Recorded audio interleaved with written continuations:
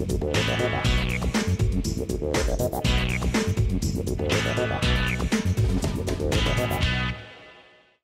welcome to SBR Forum Videos. I'm Peter Loshak. This is Into the Weekend with Bet DSI, the call we do every Thursday with Brent, the headlines manager of DSI Sportsbook. Today is January 31st, so we are looking ahead to Super Bowl 47 coming up this Sunday, and there's also a UFC event. We're going to find out what kind of action Brent has taken on the Super Bowl side, the total, and props. Brent, thanks for being with us once again.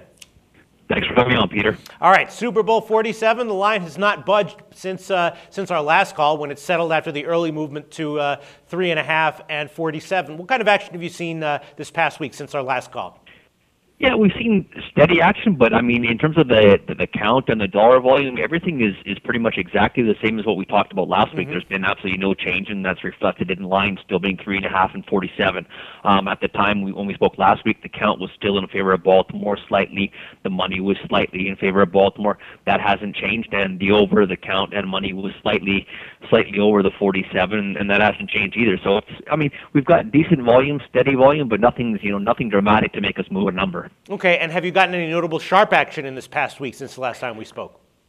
Honestly, nothing yet. I mean, we talked about last week. We had a sharp guy who laid San Francisco minus 175. A little bit of sharp money on Baltimore plus the 4, so you're stuck in the middle of a rock and a hard place there in terms of wanting to, you want to lay the 175 and take the 4. Well, you probably want to do both of those things. So, I mean, looking at sharp action, you kind of got to pick a side if you wanted to follow one of them. But at this point, we're still a ways out before the kickoff, of course, and right now we haven't had anything new in the last week. Okay, and what kind of action do you anticipate between now and the Super Bowl in terms of both public and sharp?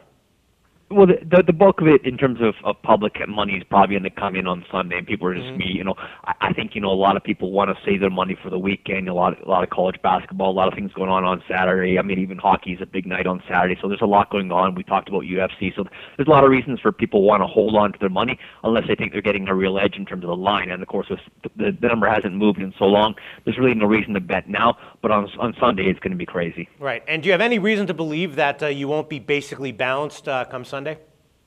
No, I don't think we have any reason to believe that at all. It looks like we're going to be in a good position here, Peter. We're going to basically be balanced and sit back, watch the game, and collect our juice, hopefully. Right. Well, there are some Super Bowls, though, where you are a bit unbalanced, and you definitely do have a need, right?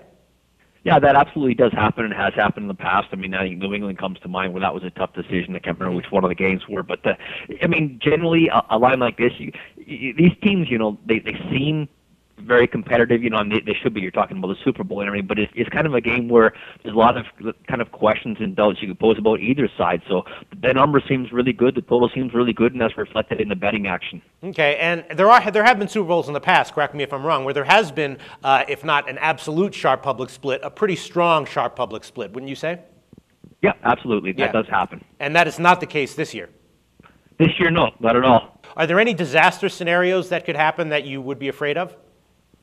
Well, in terms of teasers, I mean, of course, everyone's plays a whole lot of teasers, at least the public do. So we've got a lot of teasers that involve Baltimore plus 10.5, plus 11. The teasers the other way are with San Francisco plus 3, plus 3.5. So, I mean, the game falling in between those numbers wouldn't be good for us. Most of our action on the total side in terms of teasers has been over 40.5, over 41. But, of course, we do have under money, under 53.5, 54, stuff like that. So a blowout by their side, blowout on the total either way would be good for us. Right, but if both sides of both teasers land, will that be a disaster, or will it just mean you'll make a lot less? No, it won't be a disaster. I mean, if nothing else, we stand to win. If there's a blowout or the total goes way over, we stand to do really well on the game. But other than that, no, the juice we make on the game would offset any of the teaser losses. Okay, and then let's start talking about props. Have you gotten a decent amount of action on props so far? We've gotten decent action on props so far, and most of what we see this early is pretty much sharp stuff. You don't get a lot of public guys playing the props at this point. Again, they'll all come in on Sunday, so the little bit of action we have taken on the props has been mostly sharp stuff. Okay, and let us know what it is so we can tail it. Well, here's how it works, Peter. You ask the question, I give the answer. I can't volunteer all this sharp information. Okay, my question is, what props can you tell us to bet so that we can make some free money? there's no such thing as free money. Everything involves risk. Well, what I mean, I've seen is a lot of, I guess it's stuff tied to the under, if you want to call it that, or anything else. Again, we talked about these two teams having decent defenses, so I've got some sharp money on the total rushing yards combined by both teams. We have a prop of under or over 255.5. I've taken sharp money on the under of that one. The score in the first, the first score of the game, will it be, in less than or more than 10 minutes? We've got the no score in the first 10 minutes at a plus 245. Sharps came in and took that, or some really good plus money there. So they're expecting kind of it'd take a while for either of these teams to find a groove. I've also got sharp money actually on one of the longest kickoff return, a special teams kind of prop, and you take a look at Baltimore with Jacoby Jones. I guess that's kind of the motivation for these guys who come in and took Baltimore having the longest kickoff return. So that gives you an idea of the kind of action we see in terms of sharp stuff, what guys are going for. How about any of the basic, marquee player props, like, yards, completions for any of the, even for Flacco, Kaepernick? No, I haven't seen much of that at all so far, Peter. Most of it has been related to the game. Right. Another one where sharps came in were the longest field goal in the game. Now, that's the thing where we had it at the time. The price was San Francisco scores the longest field goal plus 135. Now, I guess that's public perception of the San Francisco kickers not being as good, so people were betting the Baltimore side, but the sharps came in and took San Francisco. And again, that I think people read too much into that being a prop based on the kicker's ability as opposed to field position. Right. So that's a kind of that should be probably a 50-50 proposition, but because of the money we took, we had to jack the line on Baltimore having the longest field goal, just because of the perception that the San Fran kickers aren't as good. That's very interesting. And what about like the defensive props, like things like sacks, the sack props, and the interception props? I know that a lot of the sharps that I speak to who are professional prop bettors tend to be attracted to those kind of props in the Super Bowl. Have you gotten any notable sharp action on, say, like the over/under on sacks?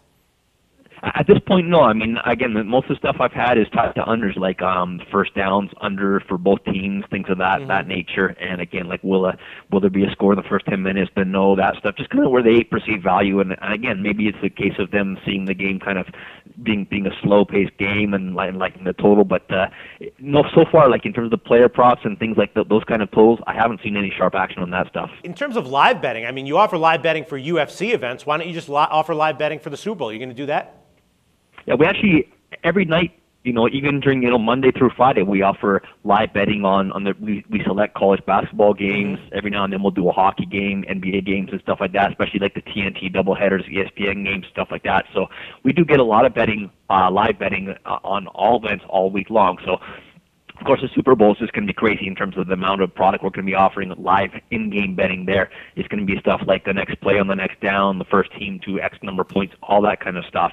So that's going to be on our live wagering, and also after every quarter, we're going to have a new line for just the following quarter. So at the end of the first quarter, we'll have a line on the second quarter, all that kind of stuff. It's going to be a crazy game, and people just try and are interested in betting on anything. If a guy lost the team to score first, well, he might be looking to bet the next quarter and stuff like that. So anything that anyone's going to want to bet on, we're going to be offering on Sunday for sure. That's amazing and awesome. It also strikes me as a little bit risky. I mean, what if you get, this is the Super Bowl. This is not, some, college basketball game where you can assume there's not going to be a ton of people watching. I mean, there's going to be 100 million people watching this game.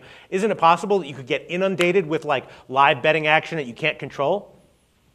Well, it wouldn't be a case where we can't control. We've got a team of like 4 or 5 guys in that room who do live betting, and so they'll have everything under control. I mean, you got to remember too, the sports world kind of stops when the Super Bowl's on, so they're all going to be dedicated just to this one game. Okay, great. Well, thanks so much for all this great information once again, Brent, and we will talk to you next week after the Super Bowl.